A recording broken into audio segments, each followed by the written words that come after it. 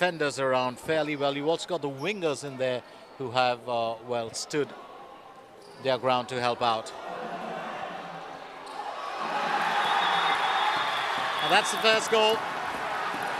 That was certainly needed. Catholic School looked like. The Victorians do get a free hit. It's going to be taken there. Chance to make a difference. And that's true. You needed that equalizer. Absolutely well done. Well, did eye that opportunity, was so close to it, and Victoria are back in the game here as it's 1-1. It's got some strong opposition there. And really held at bay very well by Lee Zezong.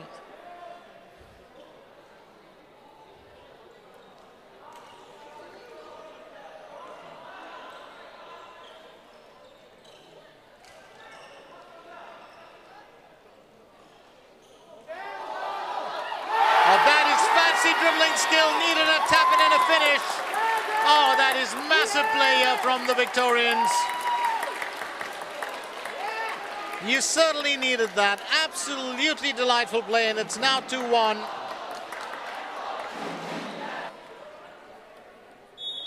Bit of a skip and a step there. Luke Young.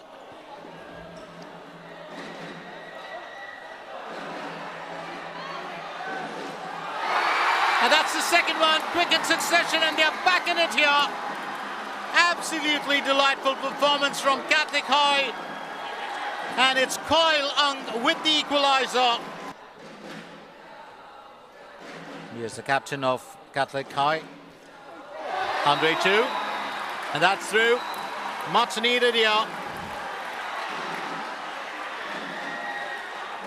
Well, one thing is for certain. Of course, is Sonia Chia coaching. Sonia herself did get a chance to run into her a couple of times. Oh, Clarence Lee with the save, and what a finish! Bobby has come to the party. It's now 4-3. Clarence Lee struck there by the rebound. And what an effort here from Fahmi bin Sheikh Abdul Razak. And it's never going to be your buddy in an encounter like this. So when that clock, of course, keeps counting down, every moment counts, and what an effort!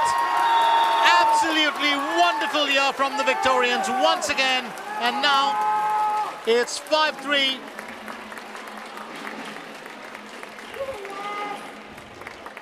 You want to use that to the max. And that's another one through. It's now 6-3. And Zacchaeus Sia, who's been lurking there in the wings, has now got himself on the scorer sheet as well. So 6-3, and Catholic High are just heaving under the Victorians.